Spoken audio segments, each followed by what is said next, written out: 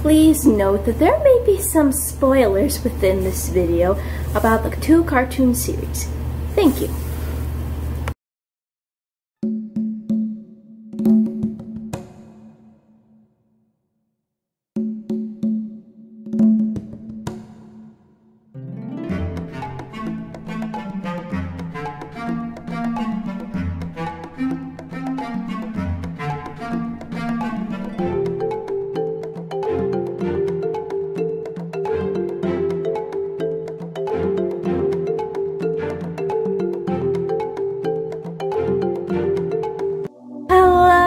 Everyone, this is Dragon Videos, ready to present another Owl House video, but instead of doing a usual list, I decided to go over a very interesting concept.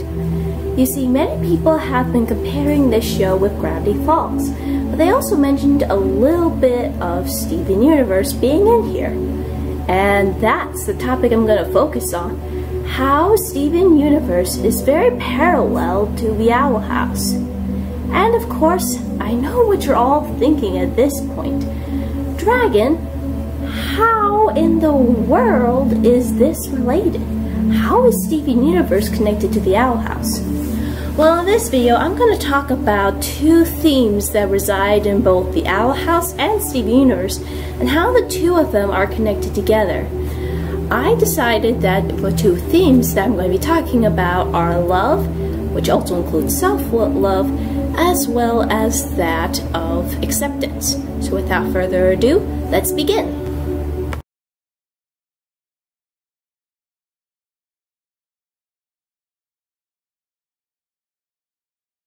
So right off the bat, we know Luz is a very wacky, go-lucky girl who seems to be very confident in what she does. The problem? She has a tendency to be reckless.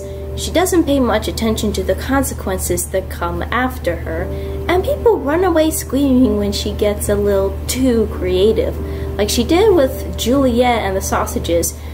Though, to be fair, William Shakespeare did have some very violent tragedies. Anyway, whenever she was in the principal's office, her mom definitely has a tendency of always having to butt in and be upset that her daughter keeps getting in trouble. It feels like she would send her away to a camp. Granted, I would understand that she's only trying to do this for the best of her child, but sending her to a camp where you learn about mortgages and stuff, I feel like there could be a problem about that, which I will get to later. And in some cases, I feel like the relationship is a double-edged sword. So with, on one hand, they both seem to have an okay relationship. Not completely healthy, but at least they try to hear each other out, as well as that with her mom, she tries to be very loving and kind to her daughter. But at the same time, it just feels like there's something strained, and it's like the mother's not even trying to understand her own daughter. And that's where Ida and King come in. They seem to help Luz find some sense of belonging in the world that she never was before. And in doing so, she made a big impact on their lives. King has someone that he can relate to in terms of having no one take him seriously because he's a little guy who seems to have some idea if he's a king of demons, though we have yet to have some confirmation about that. As well as Ida finally has someone who understands of what she's going through. And for Luz, she has someone she can relate to in terms of finding her own place in the world and feel comfortable in her skin. And then of course we have the Lumity pairing. Even though it's a little one-sided at the moment and in the crush phase, I feel like with these two, it definitely had grown over time. They both started off at butting heads and disagreeing at how they run things. But Emily's probably the only one who ever gets real with Luz without feeling repulsed by who she is. While with Luz, she finally has someone who can get on her level in a way where it doesn't feel like she's an oddball and a weirdo and someone who's not worth loving. And this is why I feel like the themes of love are hidden in there in more ways than one. And so here's the similarity to Steven Universe. The best example I could think of are the Diamonds. So the Diamonds are supposedly a close-knit family.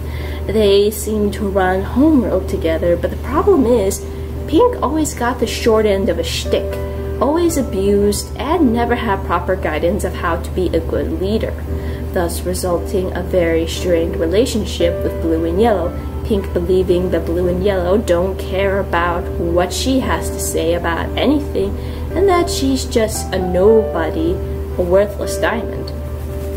It doesn't help that you have a very dismissive White Diamond who seems to always do things her way, never acknowledging everyone else's feelings, and feels like that the government she rules is the right way to go, which we all know is pretty disastrous in more ways than one. This abuse definitely instilled a lot of fear and loathing towards a lot of gems, and a lot of people are not happy about it. Heck, even Blue and Yellow find this treatment so terrible that it was hard for them to express their feelings in a way that was completely healthy. But over time, as they began to communicate more, they definitely take a turn for the better, definitely finding things better than leadership and accepting their own feelings for each other. And then, of course, in I Am My Monster, this is where they begin to recognize the consequences they had on Pink Diamond in the past. Because of their inability to acknowledge Pink's feelings and also Steven's feelings, it resulted in this massive explosion of self-loathing and depression, frustration of what to do with life, that they didn't know how to address it.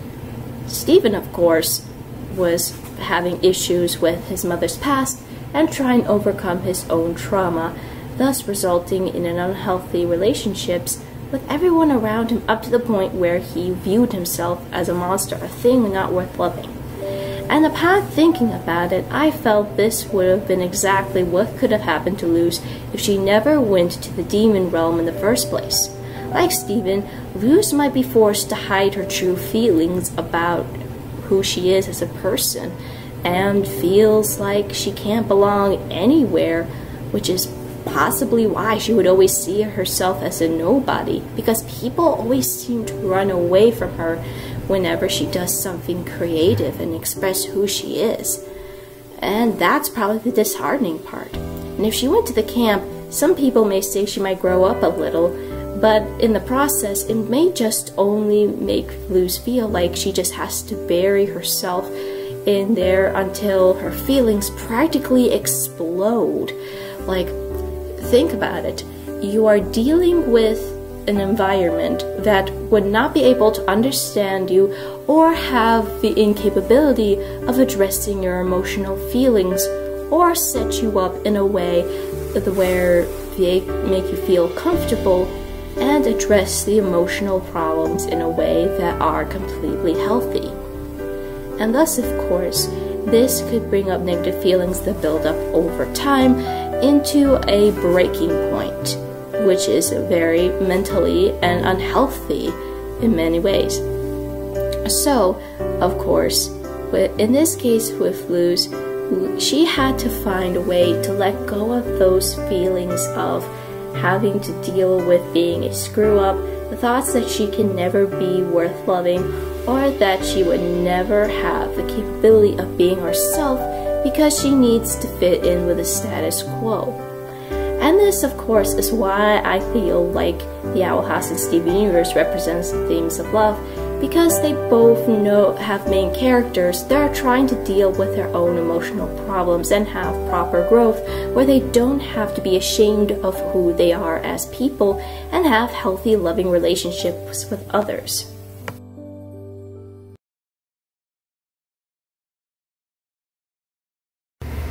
Now, as you all remember, the Emperor's Coven always had a coven system. Whatever magic you pick, you get stuck with it for life. No mixing magic, no wild magic. You are stuck with the 9 tracks of magic, and that's it. And of course, there's always strict rules and regulations about being an individual. If you didn't fit the status quo, then you might as well be garbage to the rest of society. And in a lot of ways, it's really unhealthy both emotionally and mentally, especially for individuals. So for instance, we of course have Ida. These laws specifically target her because she's capable of using magic. Wild magic basically, as well as just basically having her own free will and not being tied down to a certain coven. It's also because of this we have an idea that everything is not what's cracked up to be in the world of Owl House. And then of course, you have that one particular problem with her curse. She's rejected by everyone else because she doesn't follow the rules and regulations of the coven. However, it did not change the fact of how much of a good person she really was, though some people may not always agree with that. And then, of course, we have the citizens of Boiling Isles that are affected by this. So take the Hex side. 3 particular students, Furbo, Barkus, and Viney, have been victimized because they were mixing magic, with Principal Bump always having to practically seal them away because they needed the money for the coven, from the Emperor's coven. However, we definitely know that Principal Bump may need to pay attention to how the rules are affecting the students, and may come back to bite him later on in the future of the series, and as well as restraining some potential of protecting magics from each weaknesses. And of course for Willow, she was forced to do the Abomination track because she believed it would give her opportunities. And she was pressured to try to be under the negative worldviews of other witches who view themselves as higher, more powerful, and she doesn't seem to value hers as much. This definitely gives off a negative mental psyche, as well as being afraid of expressing her own individuality, which was what Luz had to bring out more as the series progressed. And then, of course, someone who's heavily affected by this system is Amni. Amni's part of the Blight family, a very high up standards of witches. Not only that, but it seems to really suffer her friendship with Willow. It's also thanks to her abusive parents that she's forced to try to take on whatever challenges by any means necessary. And of course, the pressure from the Emperor's Coven, as well as from the pressure from society, is forcing Amni to have a hard time expressing her true emotions, as well as expressing herself individual and doing magic her own way. In a nutshell, all of the citizens of the Boiling Isles suffer emotional stress.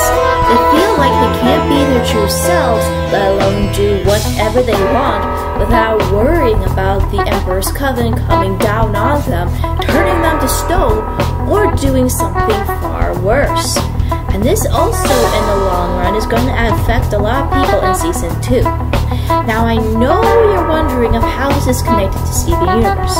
Well, if you all remember from Steven Universe, is that the gems would always get nervous at the idea that if they express their own feelings or go against Diamond Authority, there will be a whole lot of heck to pay.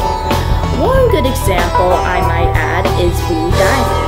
Blue was never happy of how things were run back on Homeworld, even after when Pink was gone. She struggled with having to run the world while still trying to grieve for Pink. And as she tried to enforce the rules, the more miserable she became.